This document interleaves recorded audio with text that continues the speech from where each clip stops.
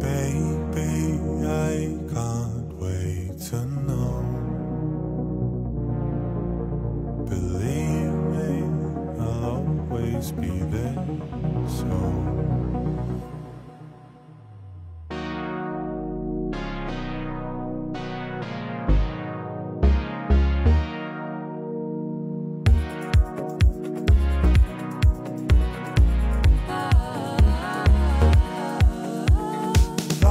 I know I love you. I find it hard to see how you feel about me, 'cause I don't understand you. Oh, you are yet to learn how to speak.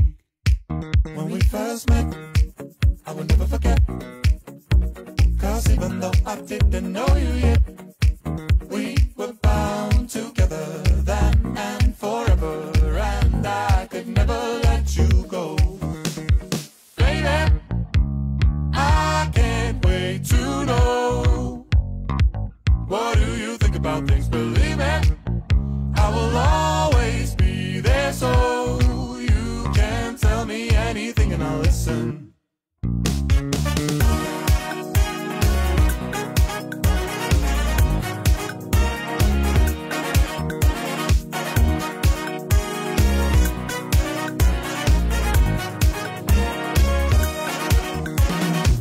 What you just saw and will continue to see as this video progresses is a Siemens SMM21201P MED monochrome CRT monitor from 2005. These bulky, badass buckaroonies were used for displaying high-quality medical shit, such as people's bones, which, require a high-quality image, so you can see what the hell is happening inside somebody's body. Here are the specs as far as I've been currently able to find through messing around with custom resolutions. Thanks, Siemens, for not making it obvious on what the specs are. Its horizontal scanning rate is 100 to 200 kilohertz. That means 100 kilohertz is your minimum. You cannot go below that at all, or else it'll just say fuck you and not display anything. But 200 kilohertz, that's a fast fucking beam. The vertical is 54 hertz to 169 hertz. Nice. And for reasons I swear I will never be able to discover, it sometimes says no to resolutions that I decide to send to it, despite being in range. As far as I can tell, it doesn't seem to be some weird pixel clock limitation either, so, whatever. Now remember, this is a monochrome CRT. This means that it has no mask, which means that there is no slot mask, no shadow mask, I know they're technically the same, shut your ass up, and no aperture grill. Now, this is special because, monochrome doesn't require a mask, why the fuck would it? But there's nothing to block the beam when it's drawing the horizontal lines to make up the picture. Which means that there's no limited mask pitch that'll cause brightness and resolution resolvability loss, among other things, like fucking more! It also means this fucker can get bright, and you will see that later, but, most importantly, it can display any resolution as long as it's within the horizontal and vertical frequency and isn't pushing the hell out of the gun's amps, and also your DAC, that poor thing. As for the monitor itself, it has a power button. I mean, wow. Go figure, huh? Brightness and contrast up and down, as well as a little wrench button, which I will elaborate on later. On the far left, we've got a little door that flips down to reveal a serial port, as well as a USB port to charge your fucking iPhone. Then to the left of that is a brightness sensor, so it can automatically adjust brightness based on brightness conditions in your room or wherever you would be using this. I mean, would you be using this outside? Under her plastic bottom is AC power in, USB Type B, and 2 dial-up things that were used for people that aren't me, as well as 3 BNC connections that are currently in use. By me. Next up, we're gonna get nude and take a look at the inside of her to see what's cracking. There was a reason for me to do this regardless, so I'll explain that part as well while we're there.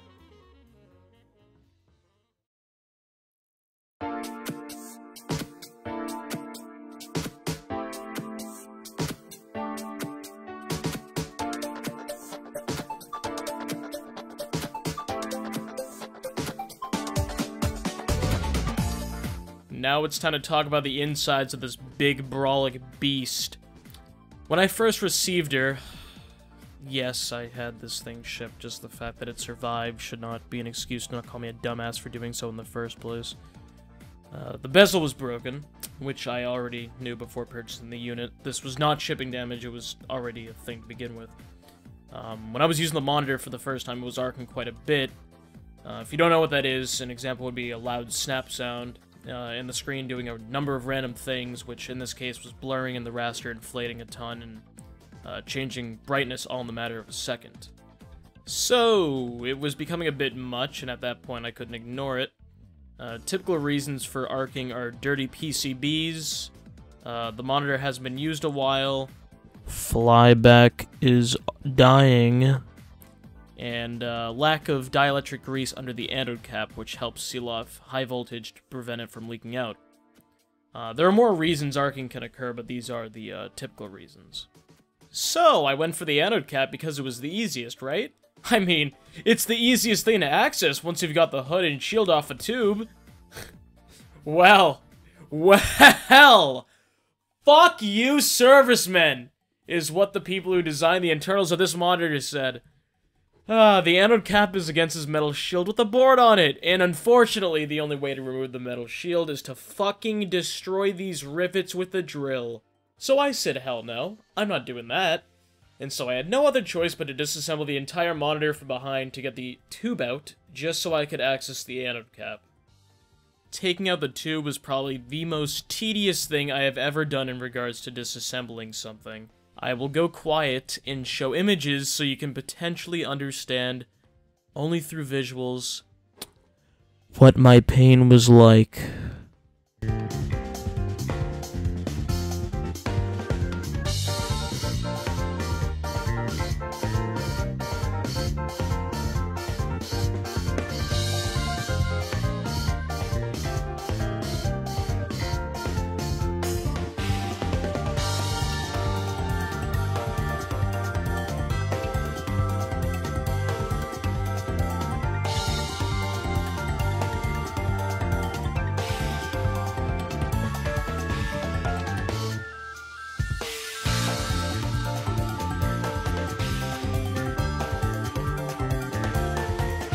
Yeah, so that sucked ass. Taking the tube's neck out had me doing one of those puzzles where you loop shit with rings. But sadly, when I got the tube out, I had it fall into my lap and I forgot to unplug a ribbon cable on the neck, which then tore under the tube's weight, yanking it. Which is what the cable happens to be for. I genuinely thought it was over. Sure, I didn't know if the ribbon cable was essential to the monitor's function, so it could have been fine in the end. But I was still very scared. I can solder, but there was no way I was confident enough to solder this thing back together. Luckily, one of my sweet mates happened to have the soldering skills, and so I went back home to grab my soldering iron and return the same night. Would you believe it, the next morning he cranked it out in 20 minutes. Fucking legend. So now that the ribbon cable was fixed and out of the way, I applied dielectric grease to the anode cap and around its hole. There wasn't any grease there before, so I was confident that this was the solution to the arcing problem that we're facing. After finally being able to assemble the monitor, which happened to be just as painful as disassembling, I powered it on, and... There's beauty, and it fucking arced. Yeah, still arcing, after all that shit. I didn't really care that much, though, because the monitor was working at the very least, and with everything looking fine, the consensus was to just put it back together and hope that with the use, the arcing will go away. It actually has, by a lot. It barely arcs anymore. Now it's time to get into some fun. Next chapter, we're going to be taking a look at SMfit ACT, which was the software used to make all the adjustments, diagnostics, and much more in regards to these displays.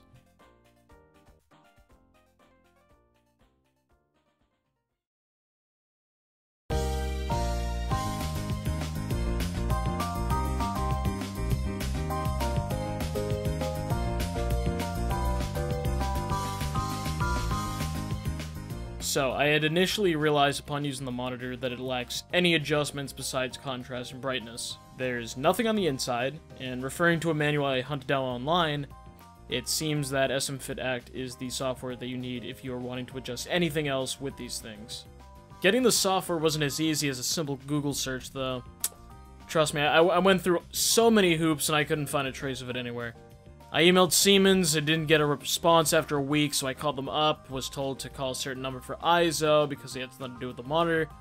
And then I was eventually able to get my software on a weird site that they hosted. But due to the scarcity of the software, I've uploaded SMfit ACT to a mega link, as well as archive.org to ensure that the software doesn't get lost again, because, you know, it very well could have. Both links are in the description if you want to download them. Connecting to SMfit ACT is pretty damn simple. By utilizing the aforementioned serial port on the front, connecting a null modem RS-232 serial cable is all you need to do on the monitor's end. Alright, time for a tour of the software. It's about time we get some fucking footage of the monitor in this video. We're 10 minutes in and I've barely shown anything of the actual display. Alright, so here we are. I'm on my, my little Windows XP virtual machine. Obviously, you can make a, you know, Windows XP partition or whatever the hell you want, but I mean, the most convenient way for me, and I feel like the most convenient way in general, is to just use a virtual machine. So once you have the software installed, it'll be right here, and you're gonna get this window when you open it up. And there's two options right here, and then there's also this remote, but, you know, we're not doing a server.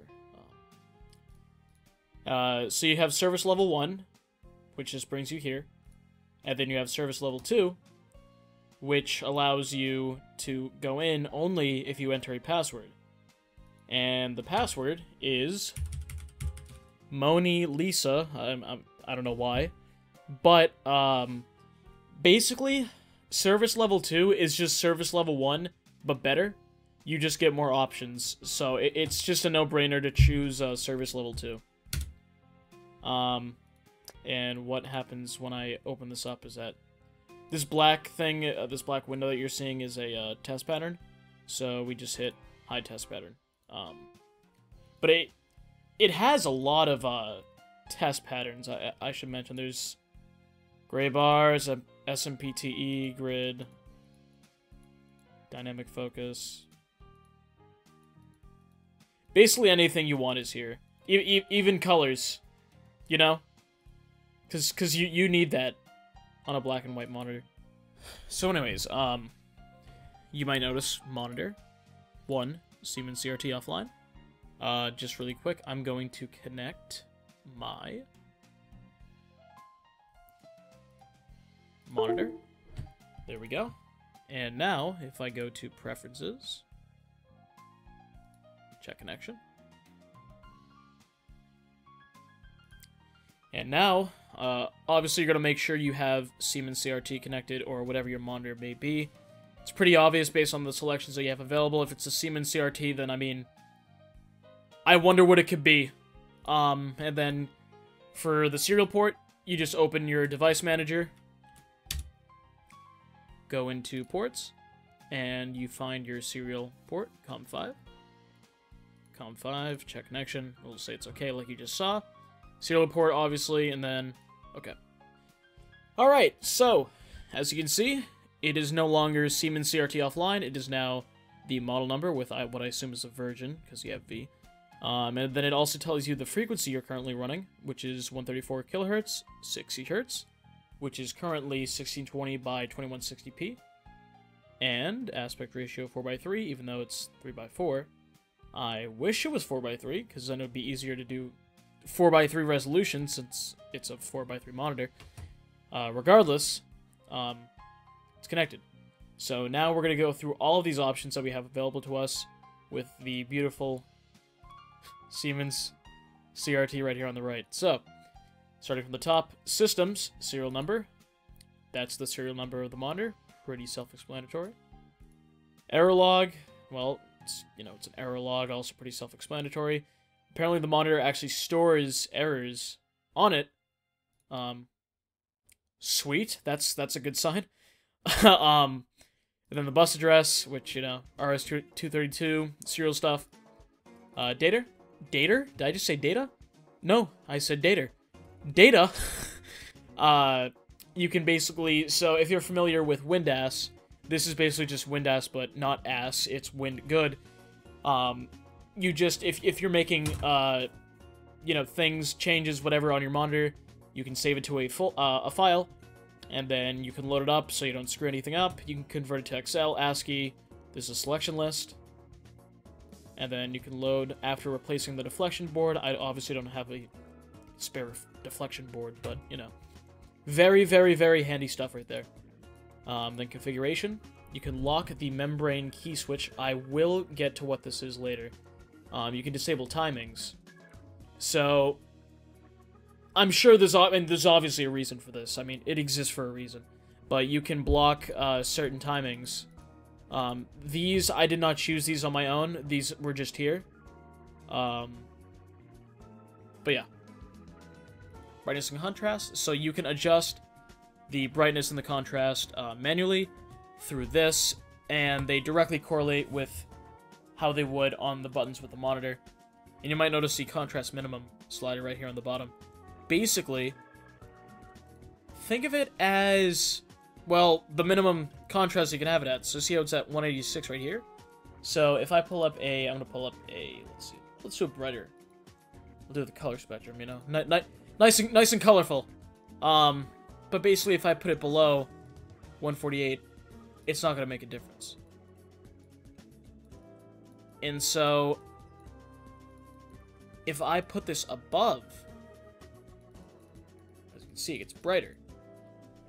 And if you max out the contrast minimum, what I believe it does is bypass the ABL on the monitor, which is auto brightness limiter. Basically, on brighter things, it'll make it darker, just because of power usage and stuff. And so I think that you can actually bypass ABL if you max this out, because it gives it a number that it can't go below. So you might notice that if I put this all the way to 255, the monitor becomes way brighter. And I actually measured this with the full white screen on. You might remember that photo I showed of it lighting up my whole room. I measured that with my colorimeter. That is 500 nits. So, yeah, I think that's a record with the CRT. And now let's see, power down and ambient light sensor, so you can turn on and off the sensor, the light sensor, which, you know, adjusts the brightness based on the conditions of your room. So if it's light in your room, it'll probably brighten up the image a bit more. Vice versa. Pulse length of video clamping. I don't really know what this is. I know it has to do with the signal, obviously. But yeah, that's kind of about it. And then jumper settings. These, I'm sure, just have to do with the jumper. The jumpers on the boards and the monitor, blah, blah, blah. And now it's time for the stuff that I truly got this software for. So, the adjustment, geometry, horizontal position. Yep. And you might notice that you actually have a number here and then a number here. This is the number of what you're adjusting. So you can see the number fluctuates as I go left and right, blah, blah, blah. But it keeps this number here. That's your original value. This is very, very useful. Because you don't have to write down the shit that, you know, it was before. And if you've used Windows to do shit with your Sony monitor, you might know how this is a pain in the ass. I've dealt with that. It's very annoying. So it's very nice to have a software that actually cares and just keeps it there for you. And so now we have video amplifier. And I'm not really sure what this is exactly. Yeah, I mean, that's pretty much all I can say for that one. But focus, now this is very cool. You have your brightness and contrast right here on the top, and then you have the static focus, but then you have all of these dynamic focus adjustments here. And then on the right, you have point-to-point and wave control.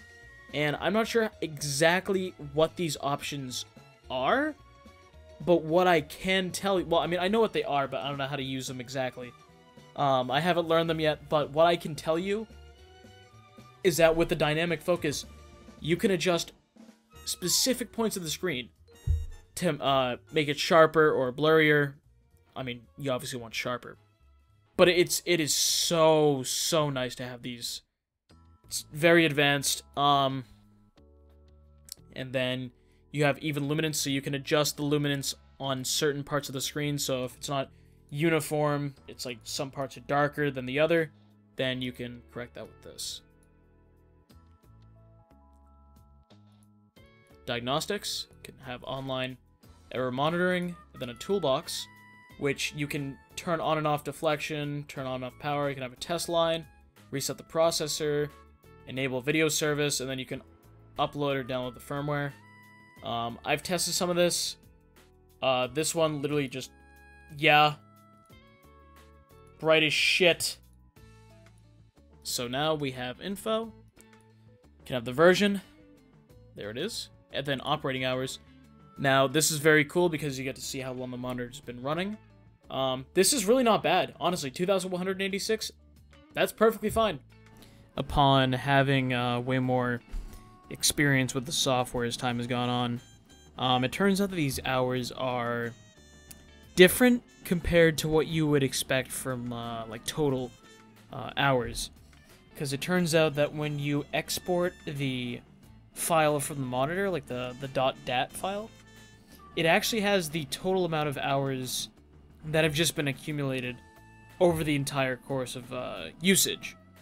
And it turns out that this one actually has 40,000 hours, which is mind-blowing because it's pretty fucking bright, and it has no issues that would be indicative of said hours, so it's pretty cool. And then test pattern, you have all of these. You can go through all of these. It's super useful. I'm sure I don't use it because I have, you know, NEC test and Sony's, but you can even put in your own. I mean, it's so cool with what you can have with this shit. Look how in depth this gets. You can show it on all monitors, clear the test pattern, hide it. It's so nice. And then in help, there it is, and then contents. Same thing as before with the help. I didn't choose the PDF. The luminance calibration.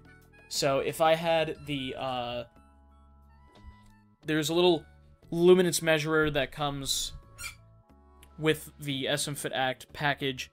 I obviously don't have it, but normally they would have had that. You perform the calibration. I don't have it. But if I did, it'd be kind of neat. Then same thing here. And then also has to do with that. And then I don't really know what these are. But they just have to do with that stuff.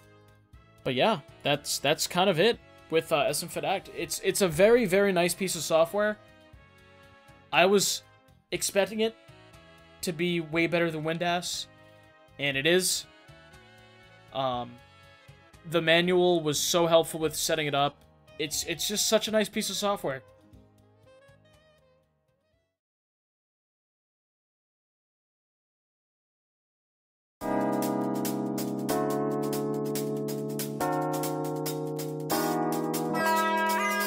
Alright, so before we head to the main stuff, you know, showing shit on the actual monitor, I thought I'd just make an extra section just for extra details that I didn't really have a spot to fit in during the whole explanation for everything else. So that's what this section is going to be for. I mean, you're welcome to skip. Obviously, there's no obligation for you to fucking sit here. But I thought I'd just go over that, so.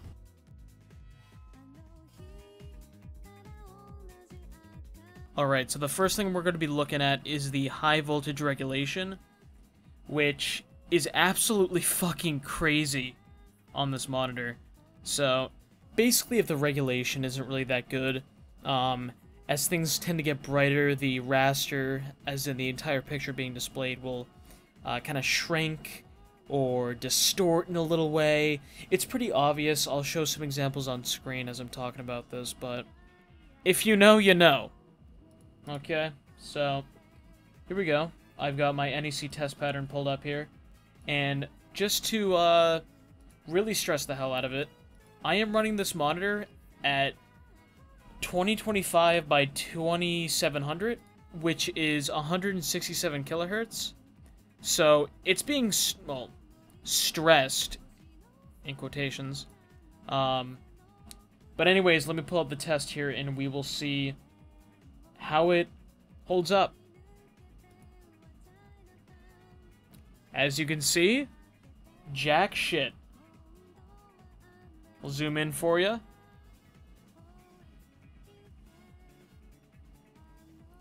Zero movement. So if I hit lock membrane key switch here and then hit service on and press OK, the gear button then has these options where I can adjust the screen, like how I would in geometry, so I have horizontal size and vertical size, but I can just use a gear for that. And the contrast and brightness act as the sliders for whatever I'm adjusting. Alright, so another thing that I'm going to show is the motion clarity of this thing. And you might think, oh, well, yeah, you know, it's a CRT, it's going to have good motion clarity. But there is something that blew my mind when I fully realized it. And I remember when I was playing CSGO on this thing at 169 Hertz. And it looked great, but it looked better than my main CRT monitor. And, you know, I found that strange, and I remember eventually, I was on my desktop, and my desktop was just like a black background, and I was dragging around a bright thing, and I noticed there are no phosphor trails. And, that made me realize that this thing, technically speaking, is an instant response display. It has 0 response times. So, I'm showing pictures of a pursuit camera right now on screen that I just tracked and took a picture of it. And as you can see, there are no phosphor trails. I will drag this window here, okay? This bright window. I will drag it around, and I will overexpose the image so you can really make out the fact that there are no trails. It is unlike anything I have ever seen before, and I would really like to know what type of phosphor is used in this thing. I don't think I'll ever know, but you might notice on camera that sometimes there's like a green, like tint to it in motion. You can't really see that in person, in motion, but there are sometimes when you're looking at it that you'll kind of see that. It's very strange, but it makes for an exhilarating experience when you're playing fast-paced stuff. Alright, so the next thing I'm going to be showing is how deflection works with this thing. And when I say that, I'm specifically talking about how the image is drawn. And I'm going to show a pretty cool thing that I discovered when I was making resolutions on this thing. This thing has a 100 kilohertz minimum.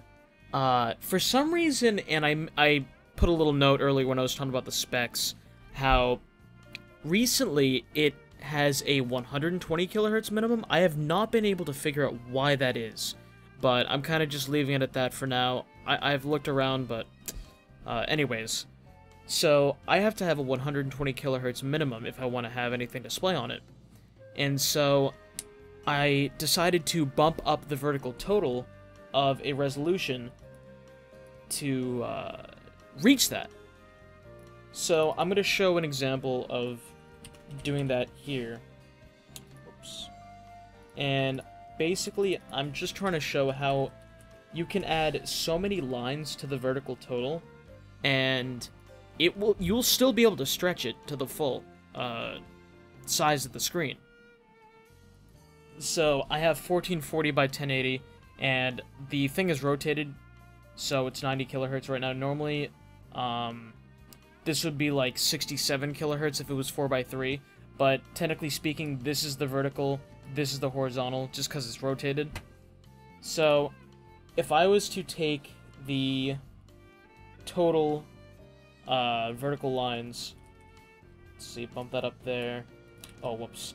Here we go. Bump that up here. So 96, let's do like 2000, right? Okay, there we go.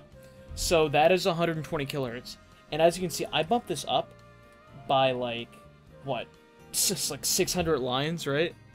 And so I'm going to apply that. Alright, so here we are. We've got our NEC test display pattern pulled up right here, just to show I am, in fact, running 1080 by 1440p. And after this, I will explain the 3x4 and 4x3 thing. But first, I just want to show this. So we've got the pattern pulled up, and I'm going to go into SMfit ACT, go to my geometry, and here we go. So I will stretch this out all the way. I'll move it around. Let's see. And as you can see, I actually need to lower my vertical total, so I will lower that. Move this a bit more. We will move the horizontal down. And as you can see, 600 extra lines have been added to the vertical total to go up by about 30 kilohertz. And yet, I am still able to fit the screen. Wow. Alright, now for the 3x4 and 4x3 thing I was talking about. So, like I said, I mentioned earlier that this monitor scans 3x4 natively. And so what that means is that when this thing is actually oriented the way it's meant to be, like actually standing up and showing 3x4, because right now, as you might be able to tell, I have it on its side. And that's so I can use it in 4x3, because, yes, this thing literally does scan 3x4. And I will show this white screen and zoom in for you. And I might have to get a little bit closer to the screen, so let me just move the camera. This is at the resolution 1000 by 700 at 120 hertz, but in actuality, it's 700 by 1000 at 120 hertz. And so you can see that the lines, they're vertical, and that's because this monitor is rotated on its side. So it is drawing 1000 lines, and because of that, it is kind of annoying, because if this was a 4x3, like if it scanned 4x3, I could do 1600 by 1200 at 120 hertz. But unfortunately, if I want to rotate that to 4x3, I'm going to have to do 1200 by 1600 at 120 hertz. So while the 200 kilohertz is, fucking crazy, it kind of balances itself out with the fact that it's 3x4. So that is kind of unfortunate, but interlacing, kind of throws all that out the window, and it becomes a win-win. So it's not the end of the world, obviously. Alright, next up we're going to be showing the spot size, as well as the resolution, resolvability, and all that fun stuff. And I have pulled up right here a test pattern on Sony's little test pattern software. This is one of the focus test patterns, and I decided to pull it up just, I feel like it would be a decent way to show the scan lines that I get on this resolution. And so first off, I'm going to move the camera a little bit closer to the screen so you can see the details. And I'm going to have you guess, just for a second, what resolution I might be running right now. Alright, now that we're up to the screen, you might be able to notice the visible scan lines. Obviously they're vertical. I explained earlier why that is. Let me adjust focus a little more so you can see them right in the center. And yeah, those are scan lines, very obvious. So now take a quick guess on what resolution I might be running here. Alright, what I'm running here is 1200 by 1600p at 60 hertz. That is 1600 horizontal lines. And yet, I still get scan lines. Next up, I'm going to show a really high resolution to show what I might get for scan lines. But just put this into perspective, that this is 1200 by 1600. This monitor is 21 inches. Imagine 1600 by 1200p at 60 hertz running on your average 21-inch, Sony Trinitron monitor. It probably looks amazing, and it should, but you don't get scan lines with something like that because the spot size just is not that fine. But on this, 1600 horizontal lines gives you this. Alright, for this one we are going to show the resolution resolvability and what I'm currently displaying right now. And this is before, if I go any higher than this resolution, my DAC will crap out. And the DAC that I'm using for this is a D-Lock 87685, and it is a like over 500 megahertz DAC. Very expensive, but it's the best tool I can use when it comes to something like this. And so, what I'm displaying is 2025 by 2700, and remember that is 27 horizontal lines being drawn. So, it looks great, and this is a progressive signal, 60 hertz, and if I zoom in, I'm gonna get a little bit closer. I'm gonna pull up that same test pattern so you can really understand what we're looking at here. Okay, so, zooming into the test pattern a bit more, we can see that, yes, there are still some lines, and if you see that wobbling that is from the DAC, it's being pushed pretty hard right now. There are, in fact, still some visible scan lines. I'll get even closer for you. Yeah, you can see them. They're very faint, but they are there. So you can tell from the images that I showed of the test pattern that it isn't necessarily extremely sharp, and I feel like that is definitely a result of the bandwidth that I'm pushing there, because if I plug this into custom resolution utility just to take a little bit of a look, I'm gonna put this on my monitor. You can't really see it on camera right now, but if I plug this in, that is 471 megahertz. That's almost 500 megahertz, and it is drawing that 167,000 times a second, 167 kilohertz. It's definitely not the spot size, because you can see that there's, you know, there's scan lines. I think that sharpness decrease ultimately does come from the fact that we're just pushing the gun super duper hard, and you gotta, you know, you gotta give it credit where credit's due. It still looks fantastic at a resolution like this. I do want to push this thing to see where the limitation for the spot size comes in, but my DAC just isn't powerful enough to push something like 2160 by 2880 progressive. It can definitely reach that resolution. That's within 200 kilohertz, but I just can't do that progressive. I can do it interlaced, and you will see that in the final montage that I show of all the content running on this thing. I'm not going to pull it up right now because I have to switch DACs to do that, but this is pretty fascinating for how high of a resolution that it is running at. Alright, so originally I was going to show the TV line count, or TVL count, of this monitor, as well as the LOHR lines of horizontal resolution, but upon spending countless hours trying to figure out how to properly and accurately measure it, I feel like I've run into too many walls to the point where I'm not confident on what it would be if I was to declare it. I just feel like it wouldn't be accurate, and I could be easily wrong. So unless I find something out, I'm not going to put it in this video. Since there is inevitably going to be a follow-up video, I'll most likely include it in there. But as for this video, I'm just going to keep it out, because I don't want to put anything up that might be false and might seem insane, but then it turns out, you know, it's not correct. The last thing I'm going to be showing here for this chapter is the fact that this monitor also has a feature that calibrates the black level automatically after the monitor has been turned on for about 30 minutes. And when that happens, the screen does this. It's a pretty cool feature. It does it pretty well, so I welcome it.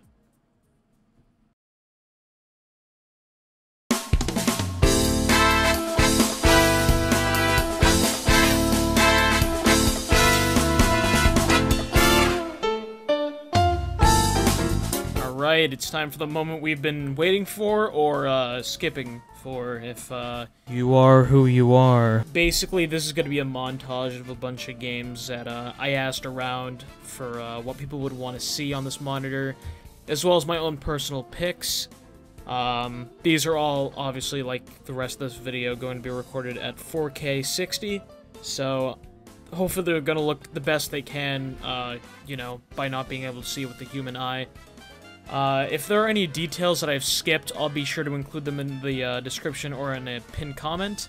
but I also want to make sure that for anything that I've missed or for any important questions that should be addressed, I'll leave that maybe in the description as I update it and as people comment and other stuff like that. But without any further ado, thank you for watching all this shit that I put together. I got this monitor in January of this year, 2022, and I've been kind of holding it off and learning how some shit works, so I make sure I'm pretty accurate when I'm making the video, and it's been a whole thing. It's time for the part of the video that I was looking forward to the most. I tried my best to make it all cinematic and cool and stuff, so hopefully you enjoy it as much as I do.